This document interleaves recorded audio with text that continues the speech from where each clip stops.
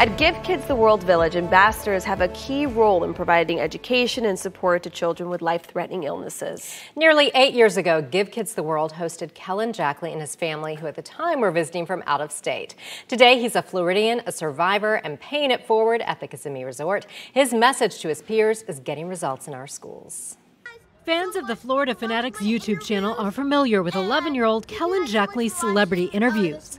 The Give Kids the World ambassador chats with famous visitors to the village. Obviously starstruck, but it's just like being next to a very famous person, asking them a few questions was awesome, and I loved it so much. It was probably like the best thing that I've ever done. And like every host, Jackley has his favorite. Who has been your biggest inspiration? Oh, that's an easy one. So I have a great mother. Mark Long from The Challenge. It was just a really fun interview, and I just love that interview so much. I don't really get nervous. I kind of just roll with it. Jackley and his family first visited Give Kids the World in 2014 for a wish trip. I was actually born with half a heart, and I had 5 open heart surgeries, and all the medicine was like really yucky, and it was just really, really scary. But Jackley says his life changed when he walked into the village for the first time.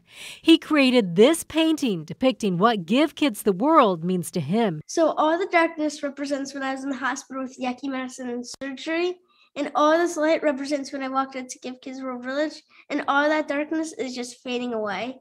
After that life-changing trip, the Jackley family moved from Pennsylvania to be closer to the village and pay it forward. The original of this painting was actually auctioned for more than $8,000. I'm like, are you sure? I'm like, that can't be possible. With every cent going to Give Kids the World, bringing other families from darkness to light. You got this. Even if it's the worst medicine you have ever tasted or the worst surgery you've ever had, you just got this. You rock. You can get through it.